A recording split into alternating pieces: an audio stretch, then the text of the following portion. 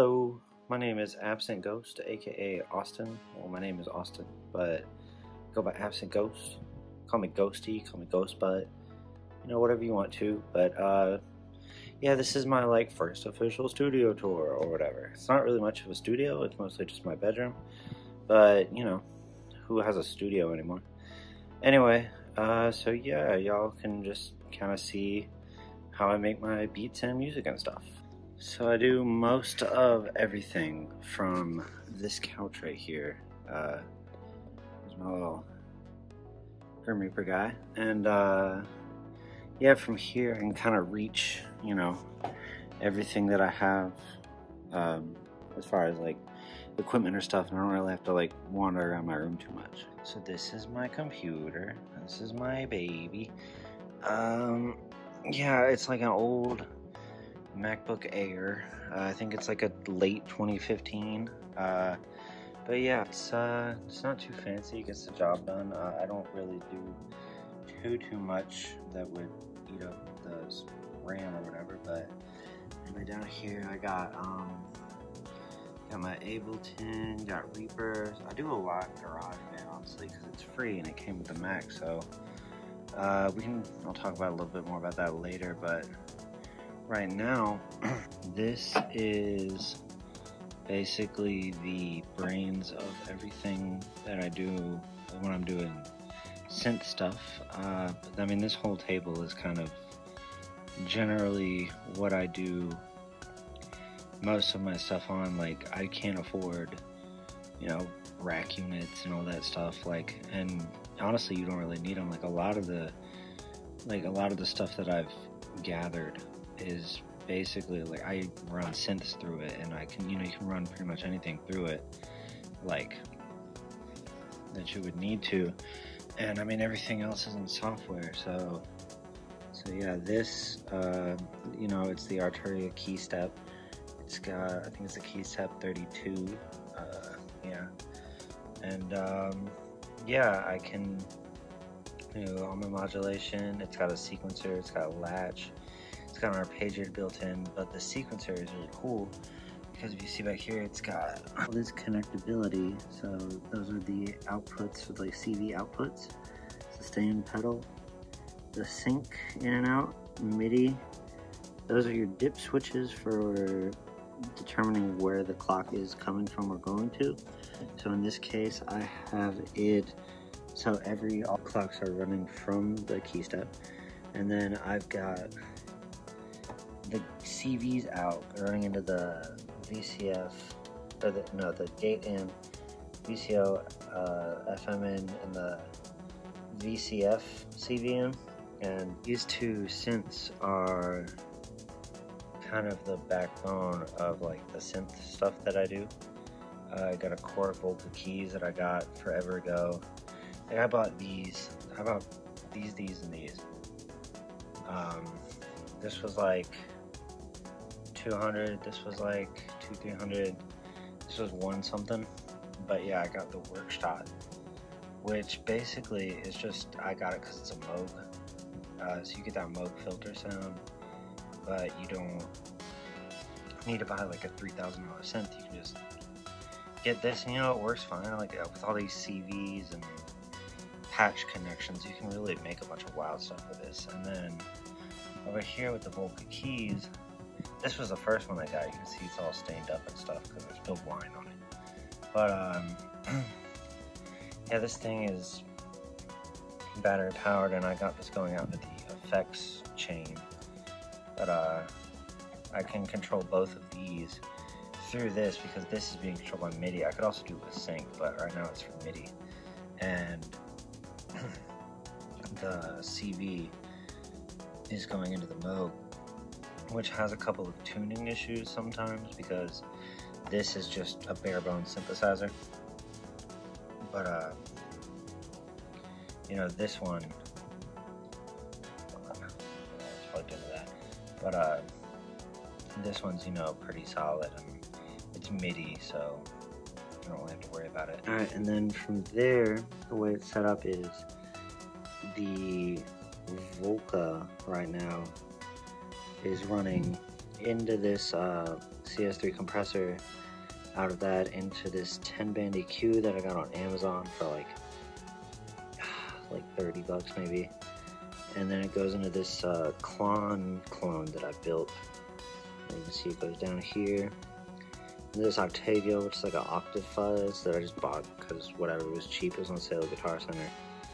And this multi-mod, which is really cool because it's got all of these different modulation effects, and you can adjust the mix and the rate and the depth, and so you can do all of that, and you don't even need to like have separate flangers, like what the fuck ever, like just use that. That goes out into the delay because you always have your modulation or your time-based last. This Aquarius one's cool. It's got a bunch of delays. It was also super cheap. I love the Joyo stuff. Now I do another K-line pedal, which is the Snakebite, which is, it's a crazy reverb. Like, it's just like everything, you just manually pick it. Like, there's no presets or anything, but you know, that's just really fun to mess around with, and it can get super trippy. So yeah, I love that. And then I go out to here. This is the Akai EIE interface. It's like a 4 in, 4 out interface, and it's really nice because I can, you know, pretty much do anything that I would do, but it's got all these inputs, and I could, you know, it's got 4 more in the back, so theoretically I could do drums or like kind of a band if I did all the drums and then did the rest of the band tracked. But yeah, this has USB and just hooks up to my laptop, which I usually kind of prop up somewhere. And that is, you know, that's the kind of the brains of everything that goes through. Because right now in output 1 and 2, or input 1 and 2, I have the record player left and right out. Right now it's got Selena on it, hell yeah. But I have it set up like this because a lot of times I like to sample records and stuff when I make, you know, my silly little beats and stuff. And what I can do is, like, if I have something cool on my vinyl, or like some cool vinyl that I found that I want to take a chunk of, I can just, instead of using like an MPC or something, I just run it into this, and then I can fuck with it in Ableton, which you know, I've been kind of messing around with for a little while. And then yeah, I just got some Samson little studio monitors. They're like 100 something, you know, random tape machines, yada yada yada. This is my subwoofer, which is super janky. I got it from a thrift store. It was like somebody's like not even hi-fi. It was somebody's like TV surround sound speakers, some shitty surround sound speakers. And it's got this audio in, and you know, I think it's that like super janky cheap brand. But yeah, it was a subwoofer. I got the whole thing. I just threw away the other speakers and kept this subwoofer, and I got it for like $5. So I was like, you know what, fuck it, throw a subwoofer. That's not bad. And I know it's not, you know, high quality studio stuff. I know it's not, you know, probably not technically correct, but just for like basically like when I'm mixing and I want to make sure I've got some sub bass, you know, it's perfect.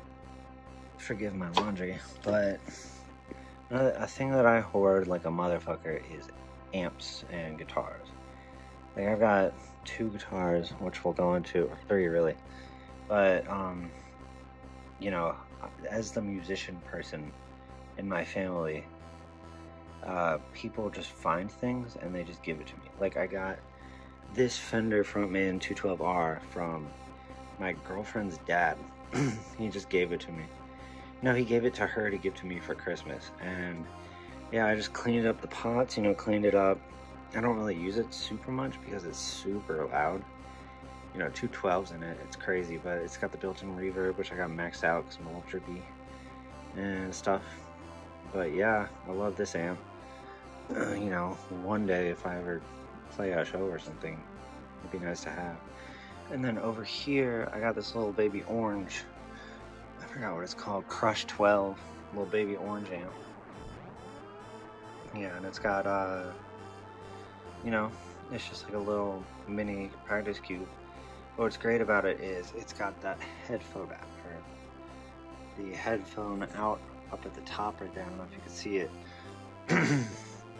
And that's what's cool about that is I can use that as like a preamp when I'm recording guitars or synths or anything. I can run it through my effects over here, and then I can run it into that, and then I can run that into the interface as a line input, and I can get that nice orange sound without having to mic it or anything, like, because I don't even really have mics. But yeah, that guy's really cool. Over here we got the Epiphone Valve Jr. Xbox. This guy's massive. He was over by where I have my records now, but this thing is just a beast. You know, it's just this little hot valve amp. It's the only tube amp I have, and I just put it over here by the bookcase, the dresser, and it's crazy because it's like, it's a proper little amp. It's so loud, I can't even turn it up past here without blowing the walls down. So, I got it over here, and I use it every so often, and I plan on micing it up and recording with it at some point. It's just, as of right now, he's just got to sit in the Xbox. But what are you gonna do? My yarns, I also crochet, but over here is the vinyl vault, basically. Not even a vault, but basically it's set up to things I've listened to, things I haven't, and it's only tangentially related to the studio because I basically use this in conjunction with a record player to like sample and stuff. And plus I got my, I've just got extra pedals down here. I got a Russian Big Muff, one of the old ones, got an old Crybaby, old DS1, and a loop station. Those just don't really have a place in the chain right now, because I already got 2 dirts and I don't need another dirt. But yeah, Wawa's cool, DS1's cool, loop station's cool. I love that Big Muff. It's just very fiddly, and I need to clean the pots on it, but it's good. And then most of these are just kind of junk records. I'm still kind of picking through them. Child Rich, what's up? Commodores, you can see that back there. A couple of 45s, Rick James. But yeah, this is just kind of the vinyl vault, and when I run it through the record player into the nice studio monitors and the audio interface, it sounds pretty nice. It's not highway, it's not like Techmoan or anything, but it gets the job done. Bonus mention of my yarns. I mentioned I crochet, and it's just a yarn hoard. And we also got cameras here behind the yo-yos. Omega Distortion. This thing is just a new metal machine. It just makes crunchy new metal. That's all it does. So finally, and this isn't all of them. I got 2 more guitars coming because again, my girlfriend's dad was like, "Do you want these?" So I got like an Epiphone, Les Paul, and like some sort of like little shred stick that he's giving me. But as for guitars, this is my most recent one.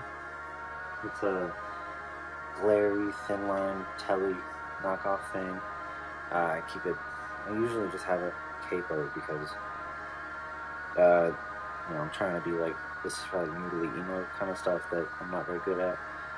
But yeah, it's like super nice, super light. I'm really happy with the finish and stuff. I only paid like $129 for it. Nothing I've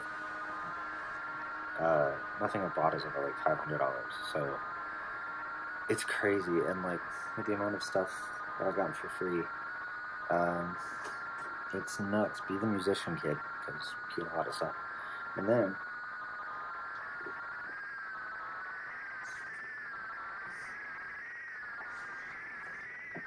this is my baby. This is my first guitar. This is my favorite guitar. I always go back to it.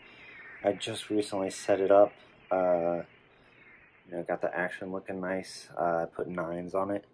And this is a new pick guard. It's like Texas Hot or something. You can see, like, I don't know if you can see that, but it's got like the middle pole pieces are like raised.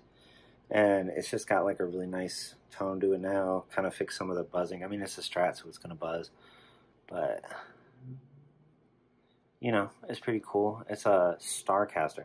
I got this on my 16th birthday My mom's former husband bought it for me for my 16th birthday, and turns out he was a piece of shit. So, but I still got my guitar.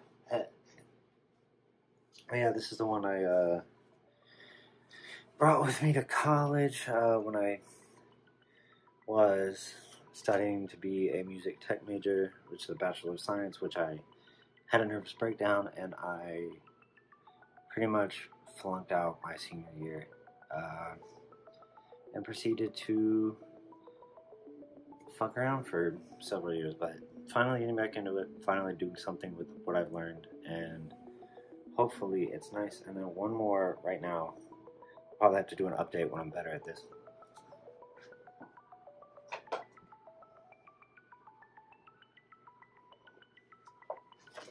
It's another free guitar, well, half a guitar. It's a cigar box guitar. It's probably not in tune. Oh, maybe a little bit. It's in G, or should be. It's a cigar box slide guitar. It's cool because it plugs into an amp, so I could run it through effects and do wild, crazy stuff with it. I'm not gonna play any now, but yeah, I got this for my birthday because my mom couldn't figure out what else to do, and I think this was just the only thing she could afford at the moment. And I was like, cool, give me instruments. And then yeah, I've just got other audio toys, stuff that I can just record and make stuff with, like Cam Thunder. Well, that's pretty much that for right now. This will change. We're gonna be eventually we'll have a new space, and hopefully I can have something that's not my bedroom, because CGP Cray says don't have the place where you work be the place where you sleep, and I think that's pretty good advice. And I hope you had fun checking out what I got. If you have any questions, there's not really any of you out there, but you know, if this gets a couple views, you can just ask me stuff in the comments or whatever. Yeah, I hope you had fun. I had fun. I'm trying to think of anything. I can't think of anything else. But yeah, if there's anything weird that caught your eye, just let me know. And I love you.